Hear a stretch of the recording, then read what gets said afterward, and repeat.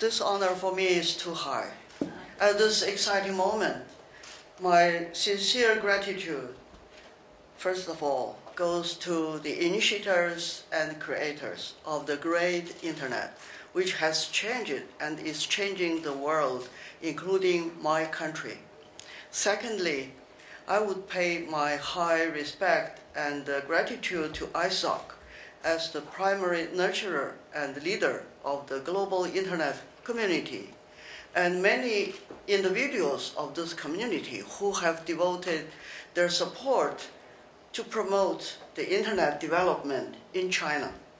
And thirdly, I would like to thank also my Chinese colleagues, join their efforts in the early years to lay the road for the Internet entering China.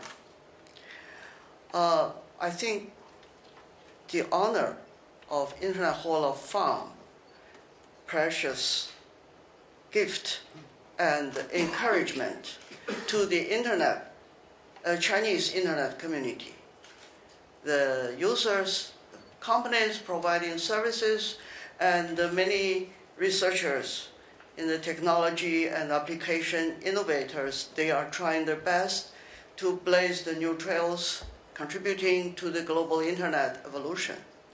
And also many young self-starters who are fighting their way out with the Internet and promising the future prosperous.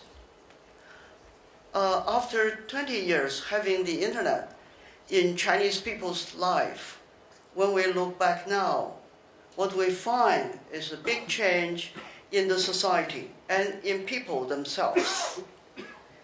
The Internet has dramatically accelerated the stepping forward course of my country. I believe the better future is related with the global multi-stakeholders. Of them, the Chinese Internet community is a vibrant part.